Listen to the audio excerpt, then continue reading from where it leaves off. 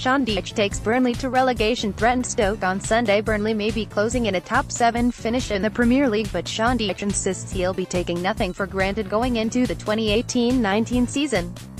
A look back at last year's table highlights how precarious life in the top flight can be, with the current bottom three of Southampton, West Brom and Stoke City finishing 8th, 10th and 13th last term.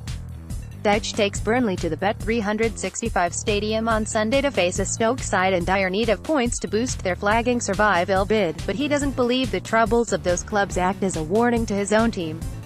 "There's no warning" is an ongoing challenge for a number of clubs.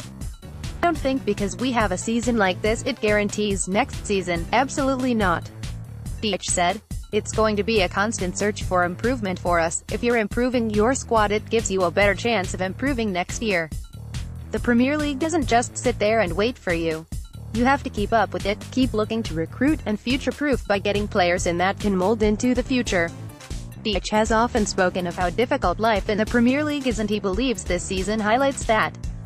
The current bottom three all enjoyed respectable seasons at worst last term before crashing back to earth in 2017-18.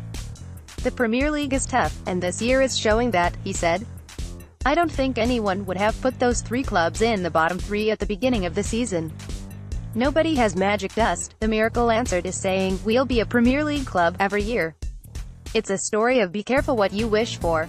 Some clubs think we're a bit bored with being 8th. I'd take 8th every year for the next 10 years at Burnley.